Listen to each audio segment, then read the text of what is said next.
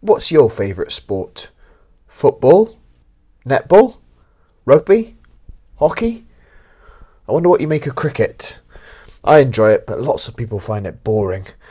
In England, 150 years ago, cricket was very, very popular, and the people that played it well were considered big celebrities.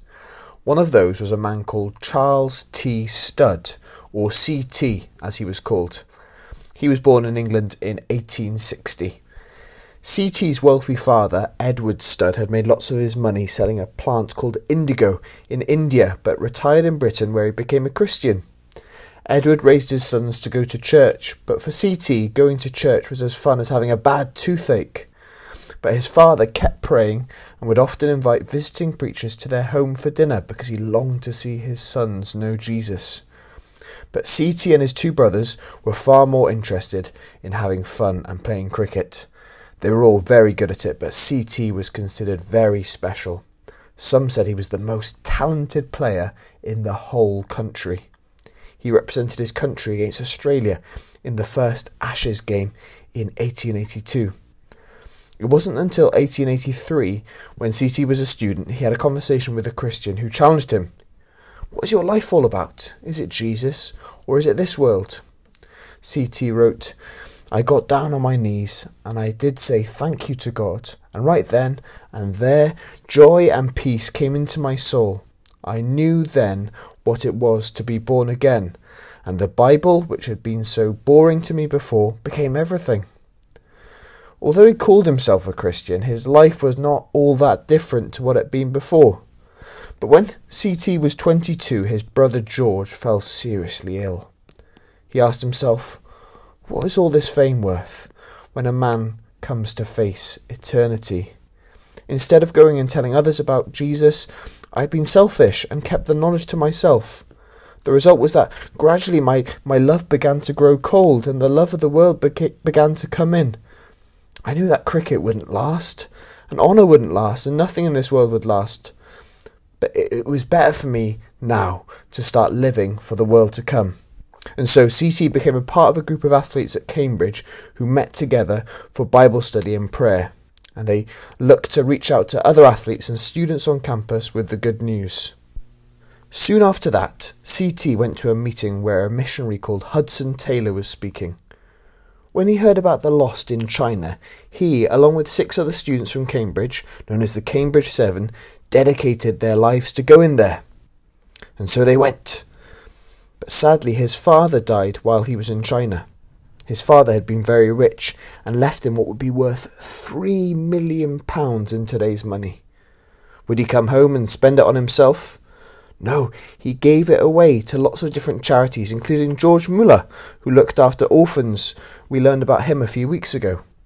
And while in China, he met an Irish missionary called Priscilla.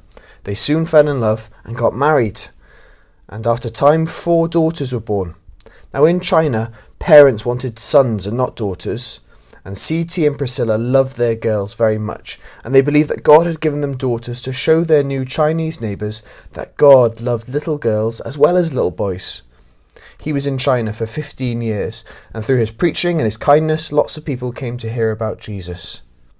He then spent some time back in Britain where he rested and saw old friends and family. They wouldn't return to China. He had felt the responsibility to take the gospel to India. It had been his father's dying wish.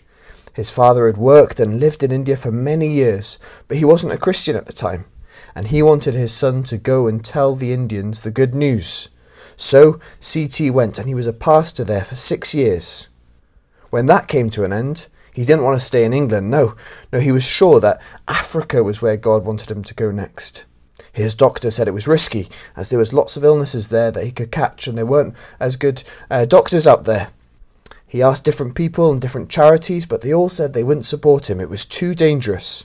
But CT wouldn't give up. He knew God was calling him to Africa, so he sailed there in 1910, and he started his own charity called the Heart of Africa Missions, which is still working today. His family stayed behind in England to take care of the operations of this new charity. During his time in Africa, he went to a place called the Congo in 1913, and he told them all about Jesus, and soon they were baptizing people there. After a while, Priscilla became seriously ill and CT rushed back to England. After she recovered, he went back to the Congo. And in 1928, Priscilla visited the Congo to see all the work being done there. A year after this, she died, and CT continued his work alone until he passed away in 1931. In total, he spent 15 years in China, 6 in India, and then he devoted the rest of his life to spreading the good news in Africa. CT was a truly global missionary. Through his work and his life, many came to know the Lord, and others wanted to become missionaries too. He gave up fame and money and comfort to share the good news about Jesus. This is what he said: "If Jesus Christ be God and died for me, then no sacrifice can be too great for me to make for him."